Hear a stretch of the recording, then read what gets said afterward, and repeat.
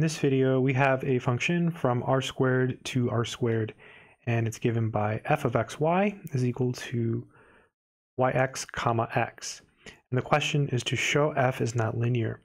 So recall that a function will be a linear transformation if whenever you look at f of the vector u plus the vector v, that's equal to f of u plus f of v. And this has to be true, for all uv. So for all vectors uv in our vector space, in this case, that would be r squared. And also you have to have this other condition where c times f of your vector u is equal to f of the scalar c times the vector u. And this is for all scalars c, so for all c and vectors u. And c here would be a scalar. So this is a scalar, usually a real number or a complex number. So to show it's not linear, this is what it means to be linear. So if both of these conditions are satisfied, then we say that this is a linear transformation. And this is the general definition, right? You can apply this to any linear transformation. So if you're doing a problem and it's different from this one and you're trying to show it's not linear, okay, the steps are the same. You basically just have to violate one of these conditions. So in this case, we have this right here, this y times x.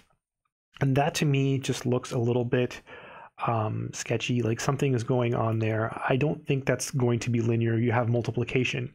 So we need to come up with just two vectors, right, u and v, that we can use to violate this condition.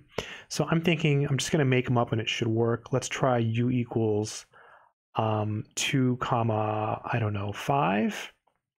And v equals, let's try 3 comma 4.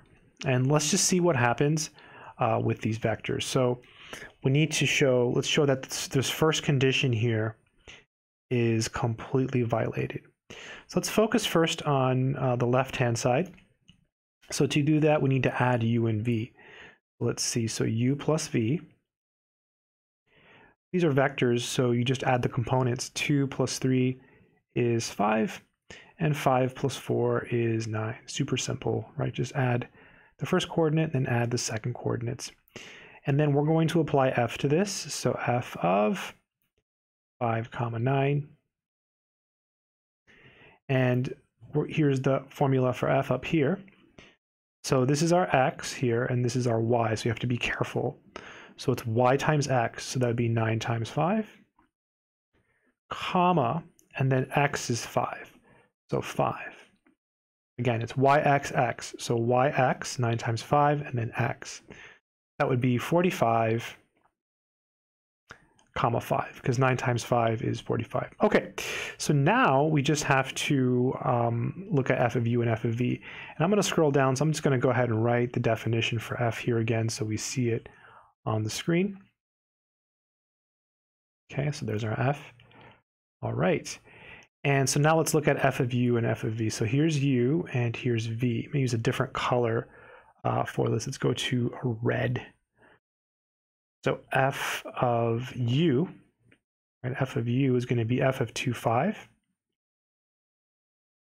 And again, the formula is yxx. So it would be 5 times 2, and then x is 2, so 2. So it'd be 10 comma 2. And now let's look at f of v, so f of 3, 4. Same thing, it's just yxx, so 4 times 3, so 4 times 3, and then x, which is 3.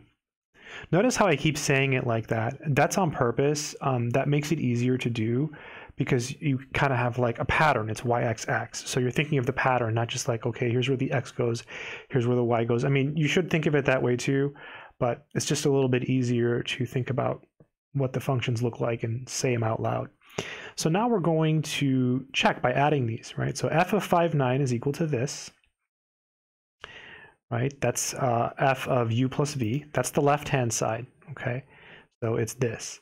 So now we need to add f of u and f of v. So we're going to add these two together. So when we add these, right? We're doing f of 2, 5. I'll go ahead and write it one more time just for clarity.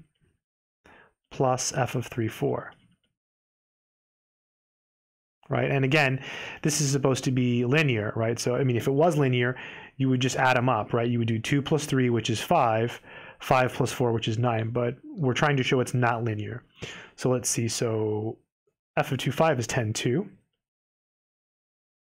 Plus f of 3, 4 is 12, 3. And then you add these. 10 plus 12 is 22. And then 2 plus 3 is 5. So we end up with this. So these are not equal, right? This is not equal to this. So it's not linear. So thus, f is not linear. And let me just specify why. Basically, since when we take f of this vector, so f of 5, 9, is not equal to f of 2, 5 plus f of 3, 4. And what does this translate to, right? This is the same thing as saying f of u plus v is not equal to f of u, right, plus f of v. So it's certainly not a linear transformation. All you need to do is find one example where it fails. So if you follow this pattern, you should be able to, in theory, show other functions are not linear when in fact they're not. And sometimes you do have to use this condition here. So yeah, I hope this video has been helpful to you. Good luck on your math journey.